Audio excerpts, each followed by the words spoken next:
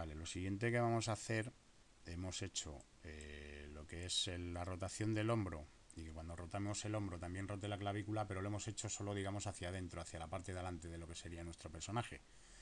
Entonces lo vamos a hacer también hacia arriba, ¿vale? Que digamos, cuando yo levante el brazo, que también levante un poco la clavícula. Lo iba a hacer, digamos, y os lo iba a traer ya hecho, pero prefiero hacerlo y así vemos otra vez para practicarlo cómo se hace, ¿de acuerdo?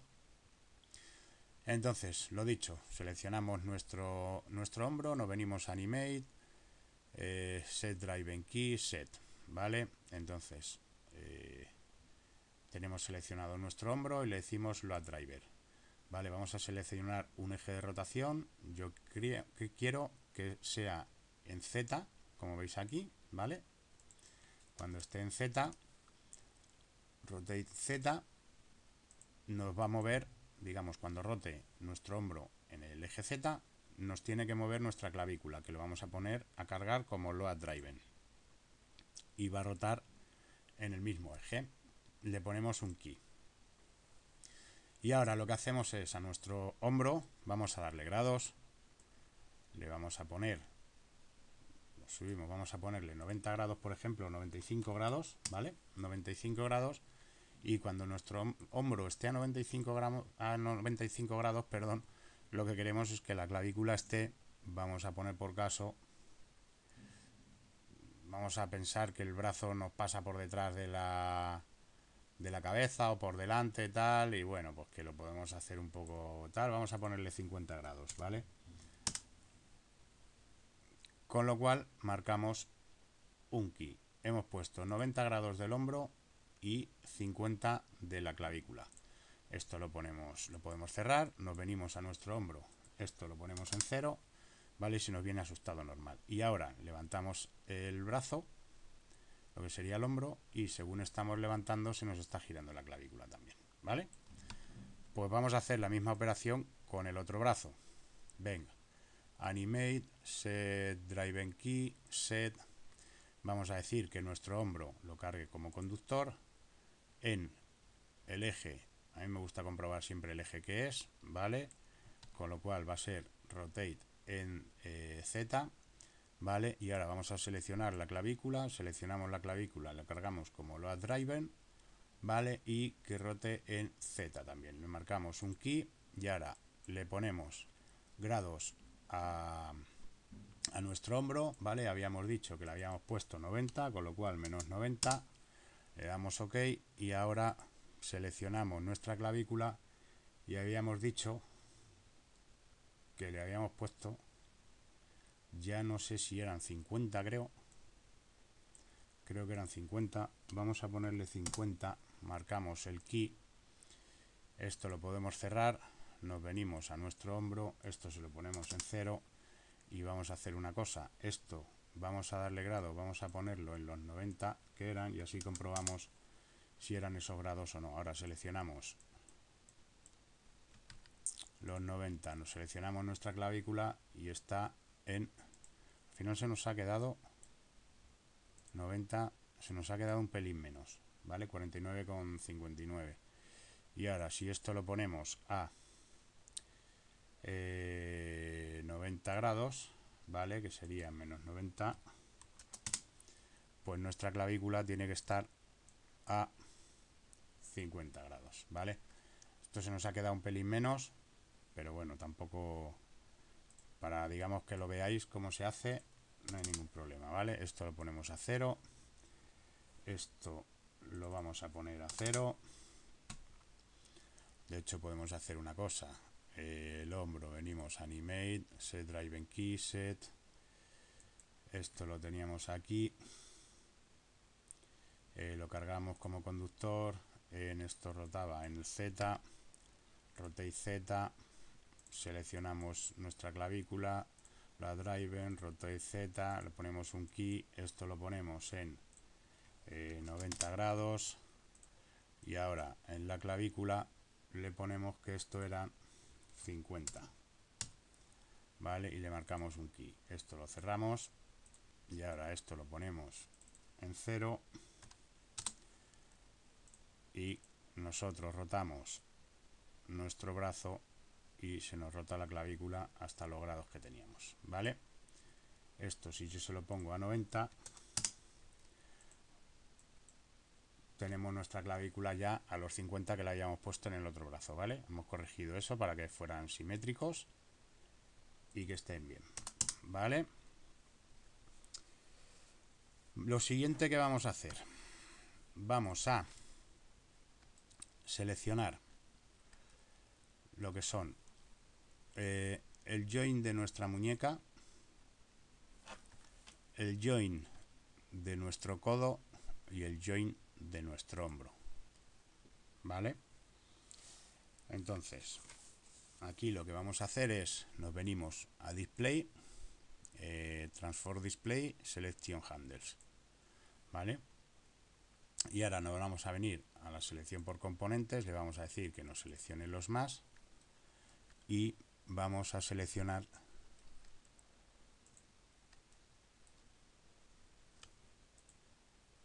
nuestros más, que van a ser nuestros controletes, y los vamos a sacar aquí arriba, ¿vale? Ahí los tenemos. Ahora esto lo volvemos a la selección normal, ¿vale? Y yo esto, digamos, seleccionando aquí, no me tengo que meter, si digamos ya tengo la geometría por dentro, o sea, digamos puesta en su sitio, vamos a verlo. Es más difícil seleccionar aquí, si a lo mejor esto ya no lo estoy viendo, entonces yo puedo seleccionar aquí y estoy seleccionando el join que quiero, ¿de acuerdo? Vale, vamos a hacer lo mismo en el otro lado. Vamos a seleccionar el join de la muñeca, el del codo, el del hombro. Venimos a Display, Transform Display, Selection Handles, nos venimos a selección por componentes con el signo más, seleccionamos aquí, seleccionamos el primero, el segundo y el tercero y lo subimos bien arriba, ¿vale? Que quede un poco más o menos a la misma altura y esto estaría, volvemos a la selección normal y vuelvo a repetir, pues yo cojo aquí, puedo seleccionar lo que yo necesite sin meterme dentro de la geometría, ¿de acuerdo?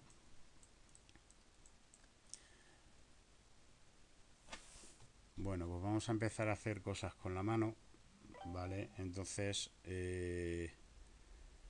lo primero que vamos a hacer es crear, digamos, distintas poses con la mano, de tal forma que si yo, por ejemplo, quiero cerrar la mano, no tengo que venirme aquí, seleccionar todos los joints, ¿vale? Todos los joints de los dedos.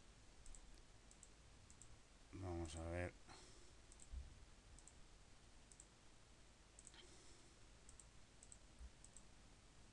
Seleccionando todos los joints de los dedos y venirnos a la herramienta rotar y tener que estar rotando cada vez que yo quiera cerrar la mano. Entonces es bastante más sencillo pues hacerlo de otra forma, ¿vale? Entonces lo que vamos a hacer es, vamos a crear lo primero un control para la mano. Entonces nos vamos a venir a seleccionar el joint de la muñeca, nos vamos a venir aquí al outliner, le damos Display, Rebel Select y aquí nos abre el joint de la muñeca con su propia jerarquía, ¿vale? Que son las tres que tenemos aquí.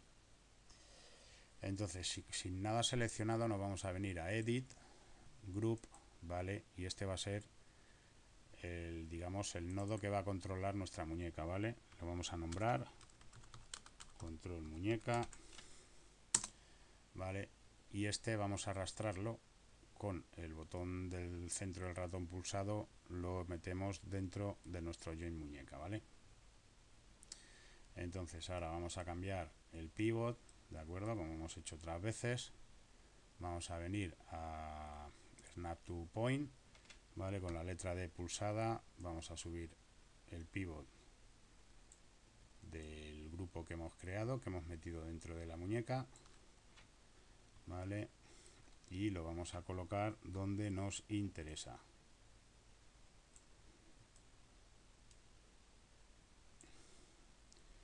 Que como tiene aquí varios, está detectando varios puntos, pues claro, no sabe ni dónde colocarse, pero bueno, poco a poco lo conseguiremos colocar, ¿vale? Nos venimos aquí,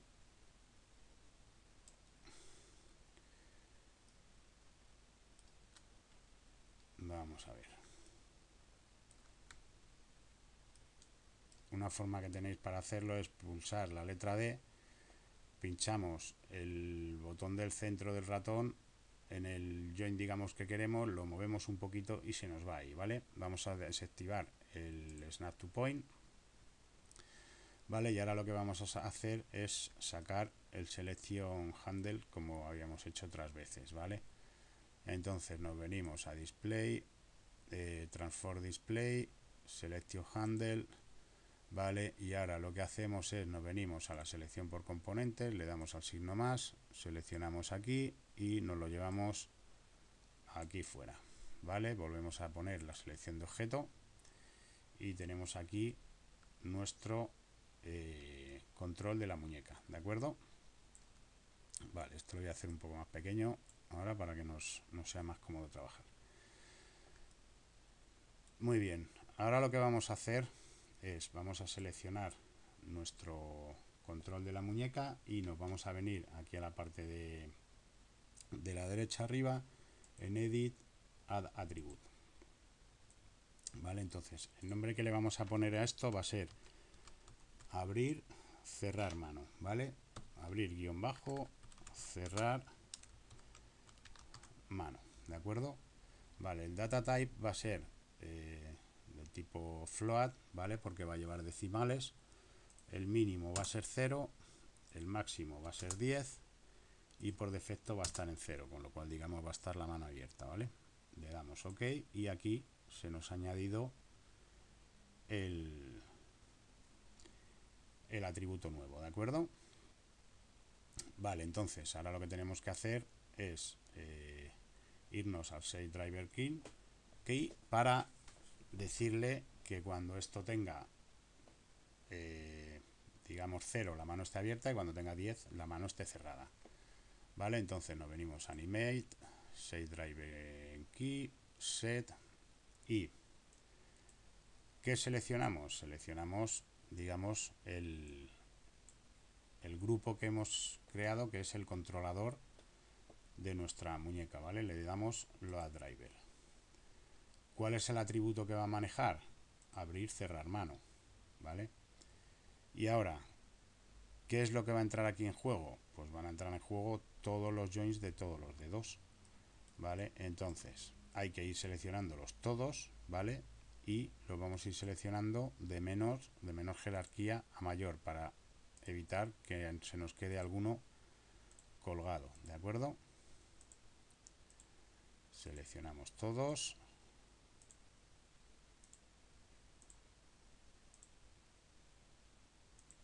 Y estamos hasta aquí, ¿vale?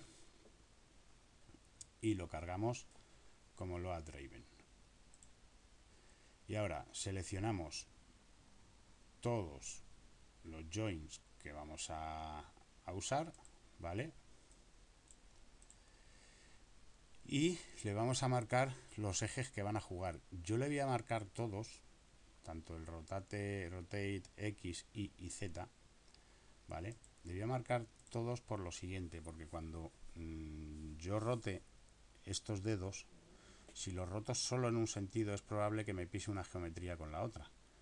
Entonces es probable que tenga que retocar en distintos ejes. Entonces voy a marcar en los tres, ¿de acuerdo? Y le marco un key, ¿de acuerdo? Vale, entonces ahora seleccionamos nuestro control de la muñeca, ¿vale? Y nos venimos aquí a los parámetros de abrir, cerrar mano, le vamos a decir primero con 5. Cuando abrir, cerrar mano le hayamos puesto un valor de 5, yo lo que quiero es que estos dedos ya estén medio cerrados. Vamos a hacerlo de tal forma que cierren estos dedos primero y luego el dedo gordo, el pulgar, un poco por encima. Entonces vamos a seleccionar nuestros joins que van a participar en esta acción, en este movimiento. Nos venimos aquí, seleccionamos,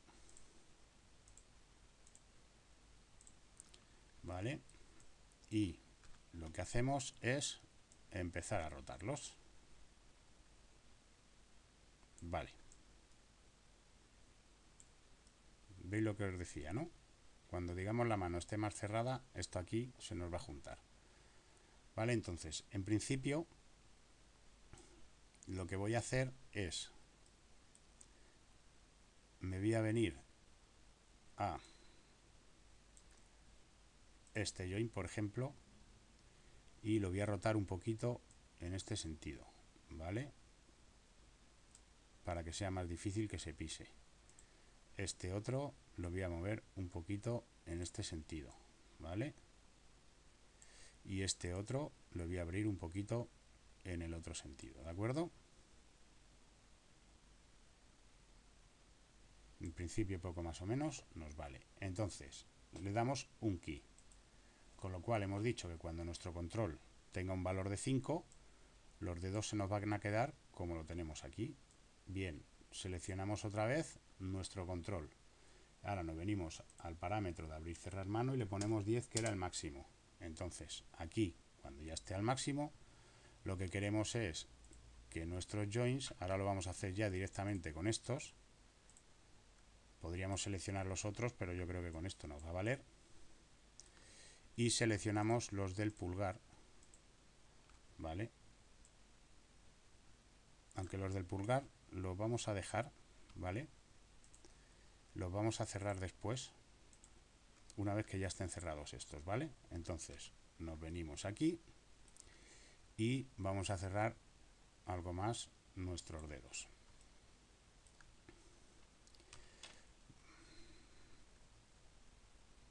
Vamos a llevarnos esto a un lado, vamos a ver cómo queda. El meñique quizá hay que rotarlo un poco hacia el otro lado, hacia afuera, para que no se nos pise. Un poquito más hacia afuera, incluso de aquí un poquito.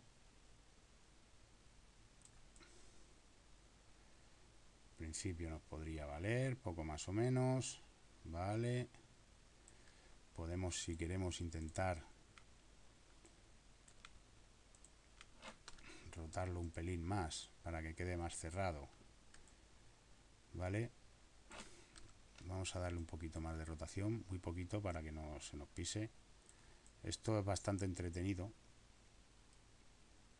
vale. Y ahora lo que vamos a hacer es, vamos a rotar incluso el último join, los últimos joins, vale, de los dedos, para que cierre un poco más, que sería aquí, vale, y lo cerramos un poco más, vale.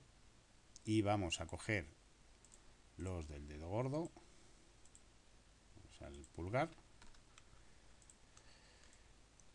Hemos cogido el que no es, vale, y vamos a rotarlos para que cierre la mano también, vale. Esto lo podemos rotar un pelín hacia afuera también, vale. Vamos a venirnos al de abajo, al penúltimo, y lo rotamos un poco más, vale. Y en principio estaría, vale. Obviamente esto, si lo hacemos despacito, nos queda mejor.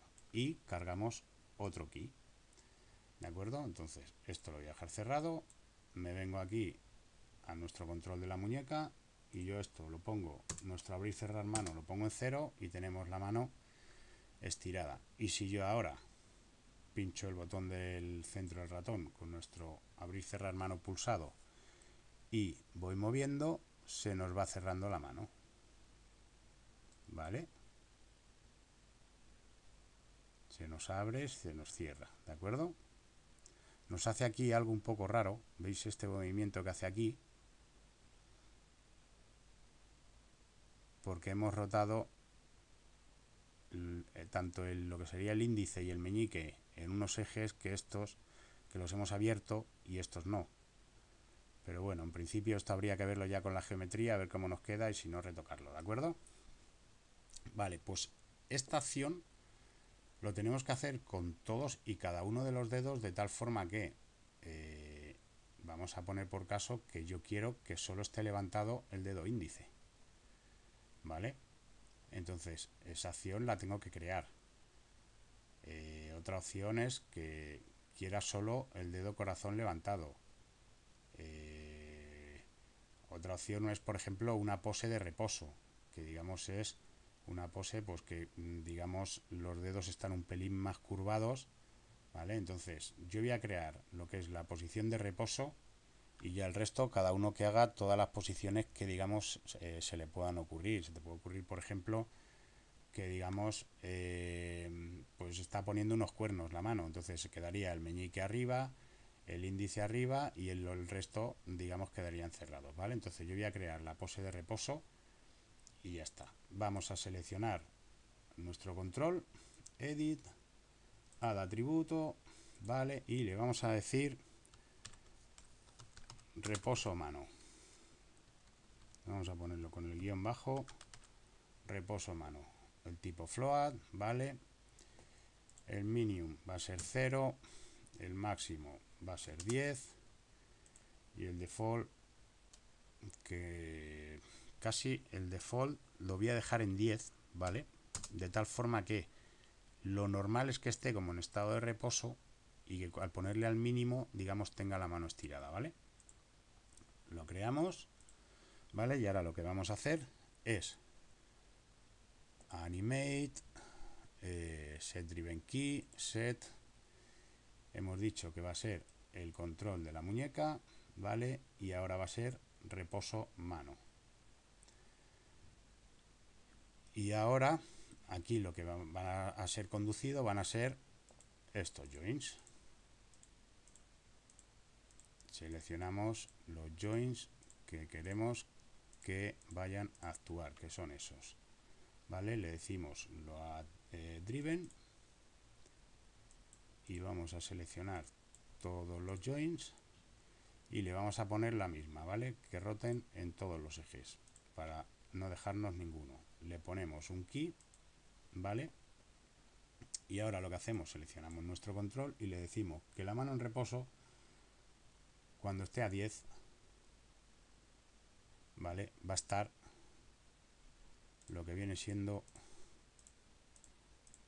vamos a seleccionar los joins,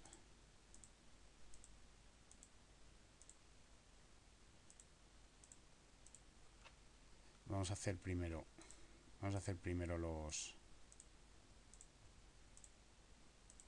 de este lado y luego hacemos los otros, ¿vale? Entonces, que nosotros queremos que la mano en reposo sea una cosa así, digamos, nosotros no estamos con la mano estirada, ¿vale? Entonces, ahora vamos a deseleccionar los joins de aquí arriba, vamos a coger solo los que sería la segunda falange, ¿vale? Entonces sería este y este, este y este, ¿vale? Y los vamos a rotar un pelín más, ¿vale? Y vamos a coger lo que serían los del pulgar y hacemos la misma operación, digamos, los giramos un poquito, ¿vale? Y vamos a coger estos dos y los giramos un poquito, que sería una posición más natural y más normal de nuestra mano, incluso esto un poquito más cerrado, ¿vale? Pero bueno, en principio nos puede valer. Y le damos un key, ¿vale? Y ahora lo que hacemos es seleccionamos nuestro control y cuando el reposo de la mano está en 0, tenemos que volver a poner esto como estaba, de tal forma que si yo cojo, vamos a ver, seleccionamos nuestros joins